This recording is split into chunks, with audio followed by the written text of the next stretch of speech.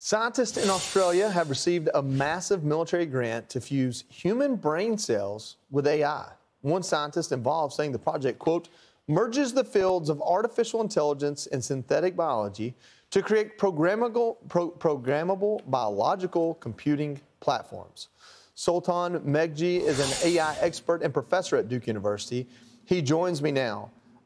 Listen, this is incredibly important work, I'm sure. It's also scary to someone like me. I didn't know you could grow brain cells. I did not know you could grow brain cells, and they apparently could play the game, a ping pong computer game. So explain to me what this is.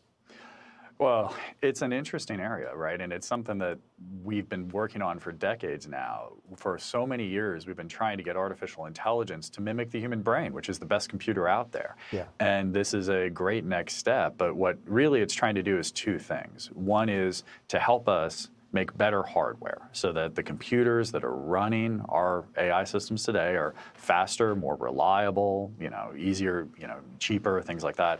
And then the second is to actually make the AI systems behave more like humans, to have smarter intelligence, because we're really at this issue where AI systems don't really know how to learn as well as a human brain does.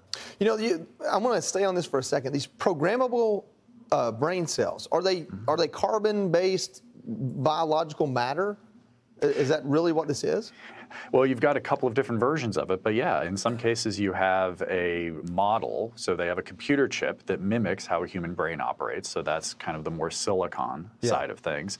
And then in some cases you have actual biological cells that, look not too dissimilar from a human or a pig, sometimes they use, that are just there to receive electrical signals, just like a human brain cell does, and then the electrical signal that comes out controls other computers. Well, we've shown all morning this list of companies that are saying they're doing this kind of creed to say we're going to do a self-check on AI. Amazon, Google, Meta, Microsoft, OpenAI.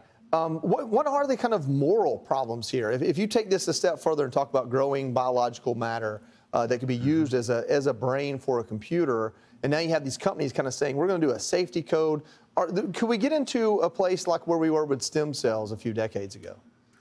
Well, it's an interesting parallel because, the regulatory system here in the United States hasn't been updated in a while to deal with artificial intelligence, right? And that's why you see these 7 companies kind of just agreeing with whatever the Biden administration wants to say.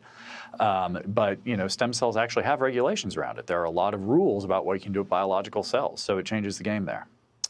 Very interesting. I want to say scary, but maybe exciting. Who knows? Sultan Meghji, thank you for joining. Thank you. I'm Steve Ducey. I'm Brian Kilmeade. And I'm Ainsley Earhart. And click here to subscribe to the Fox News YouTube page to catch our hottest interviews and most compelling analysis.